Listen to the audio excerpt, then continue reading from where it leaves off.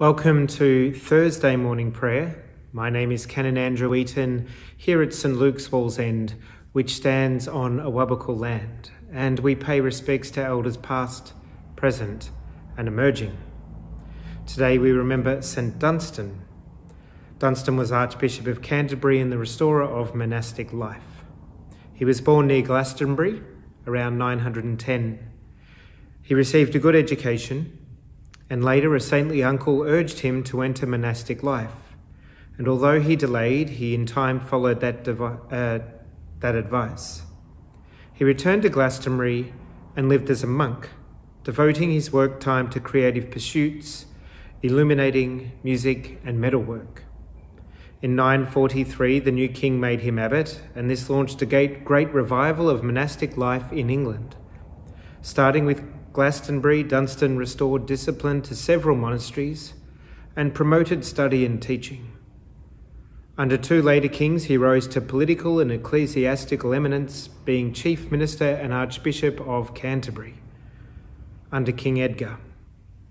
He and his followers were able to extend his reforms to the whole of the English Church. And although falling from political favour in 970, he continued as Archbishop, preaching and teaching, dying in the year 988. Our psalm today is Psalm 45, and we read from 1 Corinthians chapter 8. This is the message we have heard from Christ, that God is light, in whom there is no darkness at all. Glory to God, Father, Son, and Holy Spirit, as in the beginning, so now and forever. Amen. Go up to a high mountain, herald of good tidings to Zion.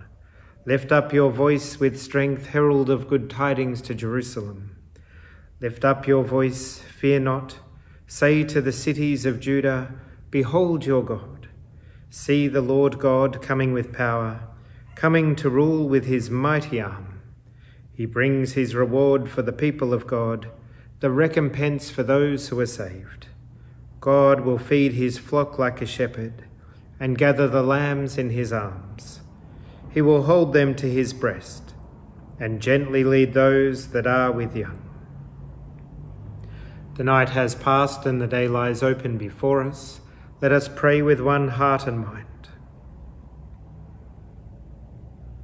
As we rejoice in the gift of this new day, so may the light of your presence, O God, set our hearts on fire with love for you, now and forever. Amen. Psalm 45. My heart is astir with fine phrases. I make my song for a king. My tongue is the pen of a ready writer. You are the fairest of men. Grace flows from your lips. Therefore has God blessed you forever and ever. Gird your sword upon your thigh, O mighty warrior. In glory and majesty tread down your foes and triumph. Ride on in the cause of truth, and for the sake of justice. Your right hand shall teach a terrible instruction. People shall fall beneath you.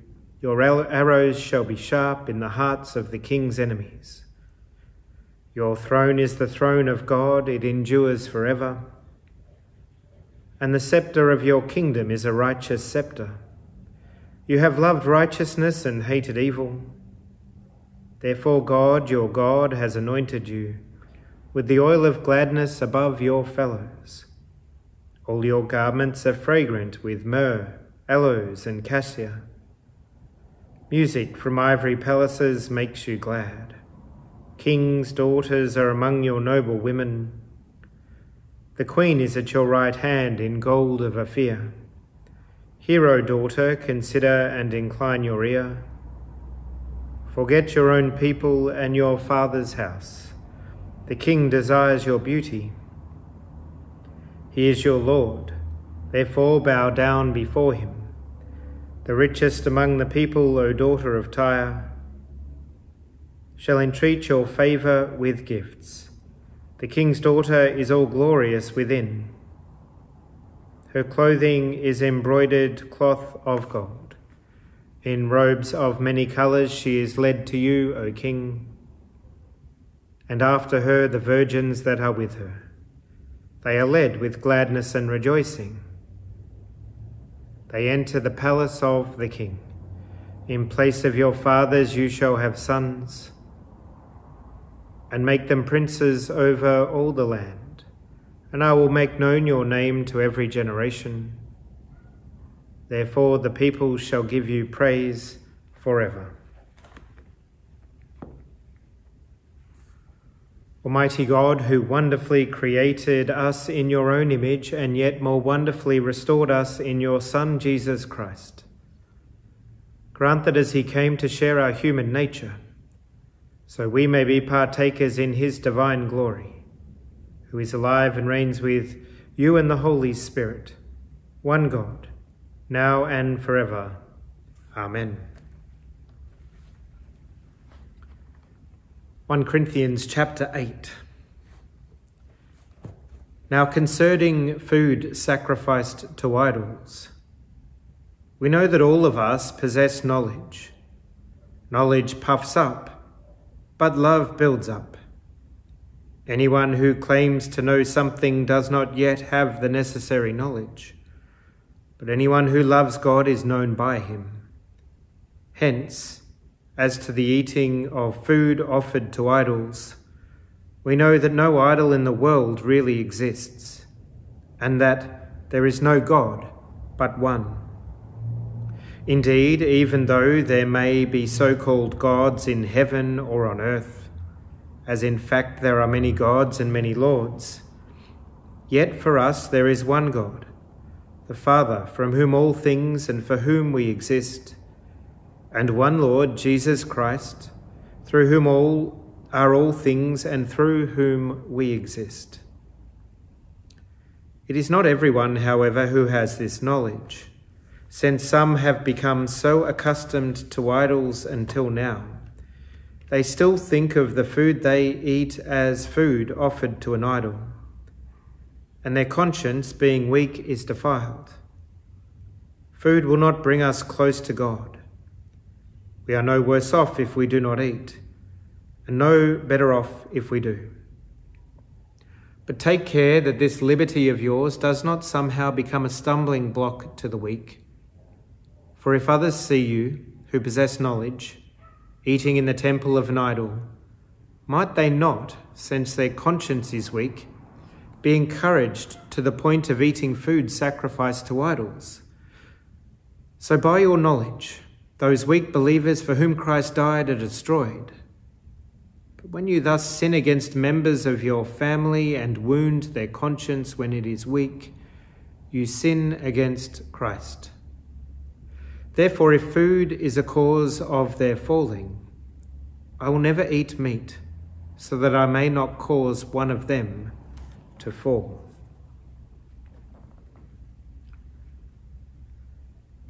May your word live in us and bear much fruit to your glory. In the beginning was the Word, and the Word was with God, and the Word was God. He was in the beginning with God. All things were made through him, and without him was not anything made that was made. In him was life, and the life was the light of all people. The light shines in the darkness, and the darkness has not overcome it. He was in the world, and the world was made through him, yet the world knew him not. He came to his own home, and his own people received him not. But to all who received him, who believed on his name, he has given power to become children of God, who were born not of blood, nor of the will of the flesh, nor of the will of a man, but of God. And the Word became flesh and dwelt among us, full of grace and truth. We have beheld his glory, glory as of the only Son from the Father, and from his fullness have we all received, and grace upon grace. Lord, have mercy. Christ, have mercy. Lord, have mercy. Our Father in heaven, hallowed be your name. Your kingdom come, your will be done on earth as in heaven. Give us today our daily bread. Forgive us our sins, as we forgive those who sin against us.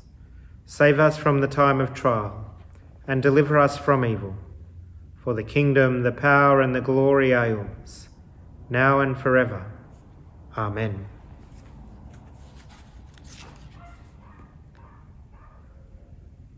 Almighty God, who raised up Dunstan to be a true shepherd of the flock, a restorer of monastic life and a faithful counsellor to those in authority, give to all pastors the same gifts of your Holy Spirit, that they may be true servants of Christ and of all his people.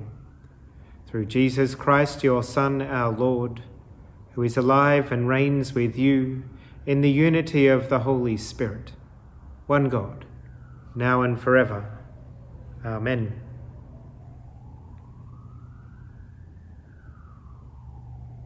As we enter into this day, we bring all of ourselves to God, all the people we are to meet this day, all the work we are to do,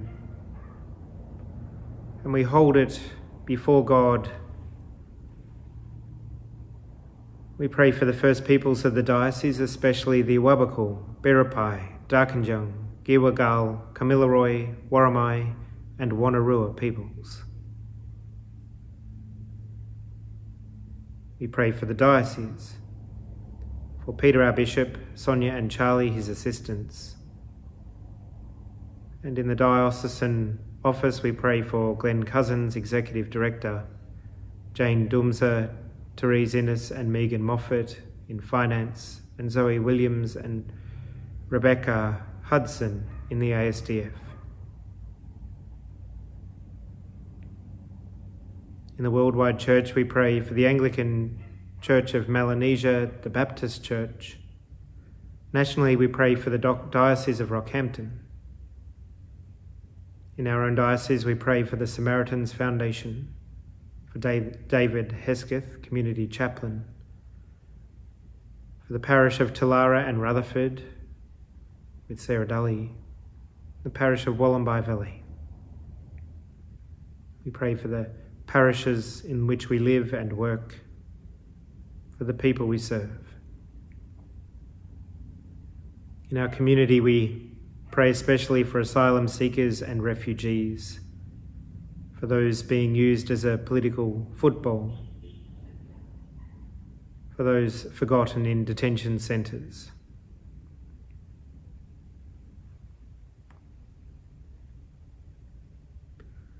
Lord and Heavenly Father, you have brought us safely to this new day.